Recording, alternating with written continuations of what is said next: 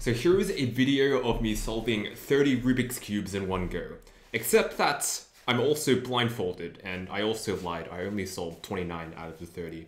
But hey, still a national record, so not too bad. But more importantly, you're probably wondering, how did I memorize so much information in so little time, so accurately? And well, what's up guys, I'm Jack Kai, and I am a 3-time world record holder in solving the Rubik's Cube blindfolded. And today, I'm going to teach you how to use the memory palace technique.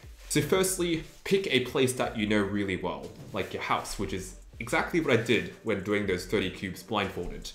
Secondly, pick a variety of locations along a certain route. And this is a bit harder to explain without an example, which is what I'm about to give you. Cool. So first of all, I might pick this doorway. So this could be location number 1 because it's like the entrance. And then I might go around here so I can make the top of this shelf location number 2. Let's make this closet here number 3, this random chair 4, the table where my PC and all that stuff number 5. And then how about we make where the camera is, that one, number 6. And maybe just this random passageway where I stored a bunch of random stuff because I'm too lazy to throw it in the closet, number 7. And you might have noticed that it forms a bit of like a circle around my room, so it's easy to remember which one's location 1, which one's location 2, and so forth. Well, more like a deformed triangle, but you get what I mean.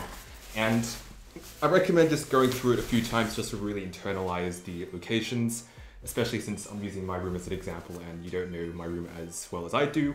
But after you've done that, let's get to the next step, which is memorizing a list of words, or a bit of information we want to encode pretty much. So say you have to memorize these words, or some of them are multiple words, but you get what I mean. So firstly, I'd start at my door perhaps, and I'd imagine a bunch of Rubik's Cubes like rumbling out, because my door is location number 1 if you recall correctly.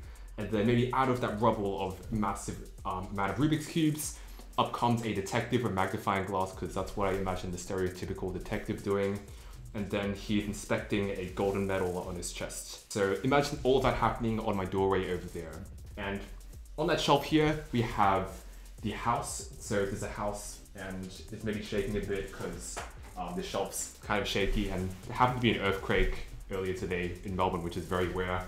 But besides the point, there's an Eiffel Tower that just like emerges out and just like splits the house in 2. I'm just being overly dramatic. And then over in my closet area, there is a circle that's just kind of rolling into the closet, and then out comes this guy just walking backwards, and the circle hits his butt because that's memorable.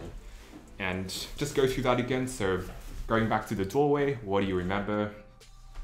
Yep, the Rubik's Cube pile coming out. What comes out is a detective, and what's he doing? He's looking at his medal. That's at location number 1. Location number 2, we have the house. Shaking house on top of the shelf. Out comes the Eiffel Tower for some reason. There's some circle rolling towards the closet, and then it hits some dude who's walking backwards. And I could use more locations, but we'll stick to those for now. But what if you had to memorize, say, 100 words? I reckon with a bunch more locations across a bunch more rooms, with enough training, you can definitely do that, as bizarre as it might sound to you. But how about something a bit more abstract? Say you were trying to memorize a script for an entire YouTube video, which is something I've actually done recently, so I'm just going to show that to you right now. So let's just go to the beginning where my objective is to hook the audience. So here, I basically bring up the whole idea of solving 30 Rubik's Cubes blindfolded, yada yada yada. That I sort of know quite well. I just have to remember that there's a bunch of Rubik's Cubes pretty much that I solved blindfolded. So how about I start at this first location and have a bunch of Rubik's Cubes just coming out. That sounds like a good start. And then the next part, I talk about a bunch of questions that the audience might pose. So, you know, how is so accurate, how you memorize so much information. So a lot of questioning and stuff. And that's a bit abstract, that section. So I had to turn it into a more tangible image. So I just thought of a detective because detectives ask lots of questions to solve crimes and stuff. And then after that, what I wanted to do was sort of pose my authority to show you guys, hey, I kind of know what I'm doing, and I'm a 3-time world record holder. So I was like, how can I encode that information?